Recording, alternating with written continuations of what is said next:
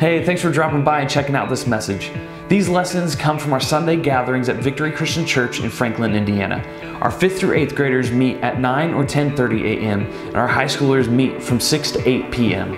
If you find that this content brings value to your life, then please consider subscribing and hitting that bell so that you can be notified when we upload our next message. Our hope is that this video brings more clarity into your life as to who God is and what He wants for you in light of who Jesus is and what He's done for you. Enjoy and have a great day.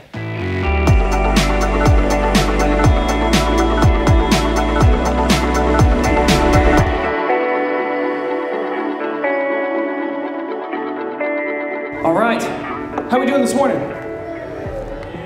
It's a new year, it's a new decade, and it is Sunday, it's a new week. So let me hear this again. How are you guys doing? There we go. That's a little bit better, a little better. I'll let you fly with that. We're going to stand up and we're going to do a little activity. So we're going to get your blood pumping. So go ahead and stand up. And here's what I'm going to ask you to do. Okay? We're starting this brand new series called Follow. So I want to try a little experiment. I'm going to put up some famous people, some that are real, some that are not, some that are worth following, some that are not. And I'm just curious if you would be one that would follow this person if they ran for president, if they were to take over the world and you had to choose to follow or hide or whatever you would do. I want to find out who would follow these people. So can you guys help me? Okay. Yes. Can you guys help me? Yes. Okay. So I'm gonna put up a picture on the screen, and if you would follow that person, I want you to stand strong on your chair, loud and proud. No, I'm just kidding. That's dangerous. We're not going to do that. But I just wanted to make sure you're paying attention. I want you to stand, so if you wouldn't follow that person, sit down. But stay standing if you would follow that person. Okay? Okay. Simple enough. Okay, so if you would follow Steph Curry, stay standing. On to the basketball court. Whoa! There goes everybody. That's kind of sad. Okay. All right. Stand back up. This was a little bit better, in my opinion. Stay standing if you would follow Darth Vader.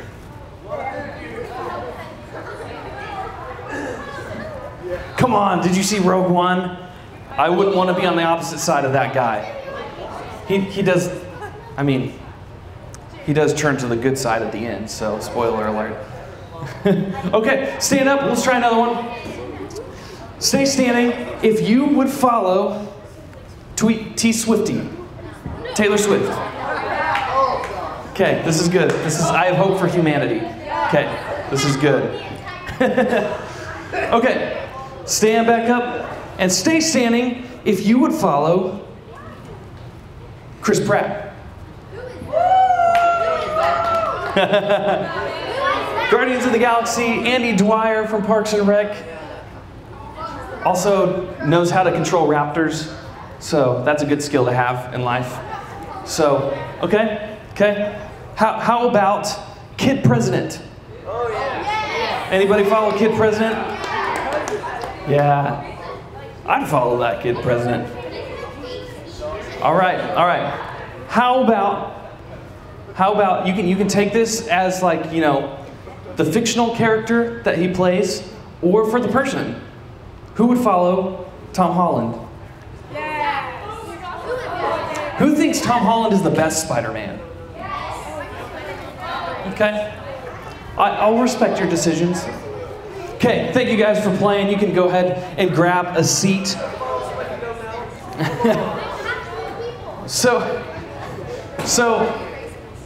this is just a fun, silly little activity. Just because we get used to the idea of following people all the time, right? We follow people, we follow things, we follow ideas, we follow ways of thinking, and sometimes we consciously do it. Sometimes we don't realize that we're doing it until someone points it out to us, or then we realize that we've been following something for a long time that doesn't make any sense. So we all follow things, and sometimes we follow things that are worthy of being followed. Sometimes we follow things that really we should be following. And the idea of following is not new to us, but we Christianize the word follow all the time. We talk about in church like following Jesus. We talk about following the right path, following God's voice. We talk about following all the time in that context. And for whatever reason, when we put it in that context, it isn't as tangible as it is when we think about following somebody that we actually know, right? I mean, how cool would it be to actually know Darth Vader or Chris Pratt? But, for many of you, you have friends, you have parents, you have people in your life that are worth following, and people you know that you do follow. Even sometimes we follow people we don't like because it's the rules, right? And so we follow people, but if there's anything that's true about the idea of following people, is that who we choose to follow can greatly impact our life, right? Who or what we follow can greatly impact our lives. It can change the trajectory of, I can't say that word, it can change the trajectory of our lives forever.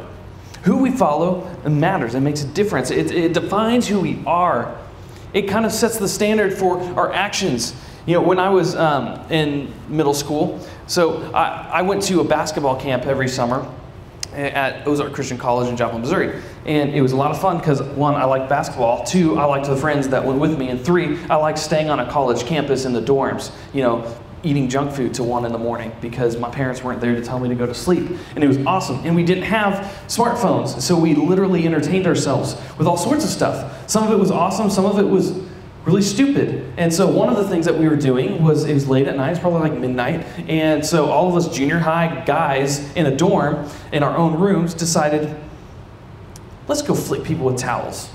So we got our towels. We wet them down, of course, because it hurts more that way. And then we wrapped them up, and we started like walking to each other's rooms, and we'd knock on their door, and they'd come out and smack, and you'd get them run off. And so what does that do? Obviously, it eggs them on to do the same thing. So they get their towel, they come, and they're like, wait, you're just better. I'm going to go to the sink and wet mine down, and then start falling. And so that's I don't know how it started, but somebody did that, and I was in my room, minding my own business, eating my Reese's Pieces, and somebody knocks on the door, and it happens to us, So before you know it, the whole dorm hall is like screaming junior high boys flicking each other with towels and random, like here and there. And so, I'm thinking this is not good because it's late and we're going to get in trouble for this. But everyone kept doing it and nobody was getting in trouble yet. So I thought, I'm getting in on this. I start doing it, and right as I wait by the bathroom for somebody to come out, and she was the loudest snap. It was like, I was so talented. I felt so proud of myself. It was one of those, like, the water sprayed off as soon as you do it. It's like, and right as I did that, I turned around and noticed the dorm dad, the adult, was there. It's like, everybody quiet and in your rooms, and yelled really loud. And it sounded more epic than that and scary. And I screamed like a little girl and ran into my room and shut the door and locked it, hoping he didn't see me right in front of him, flick that dude with the towel. And of course, I thought maybe that's the end of it. Well, the next day, we started the camp, and the coach up at the front goes, okay, we had an issue in the guys' dorm last night. How many of you participated in the towel fight? And then slowly hands started to go up. And like half the room, hands were up. And I was like, I only got one good flick in, so that doesn't count. But then my conscience was like speaking in my head. It's like, once is enough, you participated. And so I'm like, no, it wasn't enough. I'm not going to raise my hand because I'm going to get in trouble. I'm like, but I did, I follow Jesus, okay. I raised my hand, the guilt. And I got in trouble for it. And I wished in that moment I just followed my instinct and not given in and done what everybody else was doing. But I wasn't strong enough, I guess. So I just did what everybody was doing, and it was fun for the 2 seconds that it lasted. But then I had to pay for it later. In fact, we had to run a lot more and do a lot of exercises that does not involve a basketball or shooting. And it was painful. And I remember that for the rest of my life. And for the rest of my life, I decided I am not going to give in to something just because a bunch of idiots are doing the same thing, right? And so sometimes life is black and white like that. Sometimes it's not. And so who we follow and who we choose to follow impacts our life in an extremely great way. Now, one thing and one decision that I can say I'm most proud of is choosing to follow Jesus. I got baptized when I was your guys' age. I decided to follow Christ with my life, and I knew that meant his priorities came before mine. And so I didn't understand everything at the time. I still don't. I'm still learning, still growing. But I can promise you without a shadow of doubt that that was the best decision that I made with my entire life, was to follow Jesus. Now, one thing that can change your life in a huge way is that decision to follow Jesus. And when we talk about following Jesus, it simply means choosing to believe in Him, first off, okay? Second of all, it involves living our lives the way that He taught us. So reading through the Gospels, reading through what Jesus actually said and taught, and practicing those same things. And thirdly, it basically just means that you follow His lead in the way that you live your life. So not only do you just believe that there's a God and that He sent His Son and His name was Jesus, but you live the way that He taught, and you follow His lead. So rather than following our own inclinations, our own instincts in the moment of a towel fight or any other decision, we choose to first filter that through a decision. Is this what Jesus would want for my life? And we filter and we follow His lead that way. And so many of us have done that. We've given our lives to Him. Many of us are baptized. Many of us are not. Some of you in the room, maybe you're not even sure that you believe in this, or that you want to have a faith in a God that you can't see. And everybody starts somewhere, but some of us are all in different places. We're on different ends of the spectrum, and that's okay. We're all learning. We're growing. I hope you make a decision to start having faith in Jesus, because it's changed my life, and I've seen it change a lot of other people's lives. But we all got to start somewhere. And so for many of us, the hang-up, the biggest struggle, whether we believe yet or we don't, the biggest struggle that many of us wrestle with when it comes to following Jesus is that it seems like it's just a lot of rules to follow. It's a lot of do's, it's a lot of don'ts. Do this, don't do that. It sounds limiting. It sounds like you can't actually live life the way that you want, or have fun, or any of those things. And sometimes, if we're honest, when we think about Christianity, we think about following Jesus, in our minds we reduce it to, there's things I can do and things I can't do, and I just have to follow the rules. Following Jesus equals following the rules. And for some of us, it's just a bunch of things that we have to do for Him. It's a bunch of things that we can't do because we're doing for Jesus. And so that's restraining, that's limiting, and a lot of us have issues with that. Either we don't put our faith in Him because of those things, or we live our life as Christians in a way that is limiting because we're not viewing our relationship with God in the way that He actually set it up to be. As humans, many of us are prone to something called mistakes, and we make them a lot. And so somewhere along the way, if we think that it's just about following rules and a bunch of the things we're supposed to do, then what happens inevitably when we fall short is it really just makes us kind of want to quit. Maybe not now, maybe not tomorrow, but eventually, sometimes we get to a point where it's just not worth it anymore. I can't live up to that standard. And it just makes us want to quit. It makes us want to just drop the act, stop trying. And, people said fake it till you make it, but I'm not making it, so I'm going to stop faking it and I'm going to walk my own way. It makes us want to quit when we reduce following Jesus to following just a bunch of rules. And it's kind of sad, it's kind of depressing. And you guys know this because if you have anybody in your life that you feel like you're constantly just having to win their approval, it's exhausting. Because it seems like no matter what you do, they're always going to find something that you're not doing right. And it's an impossible standard to live up to. And so for some of you, maybe there's people in your life that you can relate with that. It's hard to try to live up to the expectations of somebody else, and you hate feeling like you're letting them down. And so maybe there's a gap between you and that person, and that's the way you view God. There's this gap and there's this brick wall between you and Him because of the things you can't live up to. So I want to dive into the book of Luke. This is a gospel Luke wrote down. He did a lot of research and talked to a lot of the witnesses and found out the things that Jesus said. And as he's writing, he tells us this story about two sisters that lived a couple thousand years ago. And here's what happens. It says, as Jesus and the disciples continued in their way to Jerusalem, they came to a certain village where a woman named Martha welcomed him into her home. Her sister Mary sat at the Lord's feet, listening to what he taught. But Martha was distracted by the big dinner she was preparing. She came to Jesus and said, "Lord, doesn't it seem unfair to you that my sister just sits here while I do all the work? Tell her to come help me." But the Lord said to her, "Dear Martha, you are worried and upset over all these details. There's one thing worth being concerned about. Mary has discovered it, and it will not be taken away from her."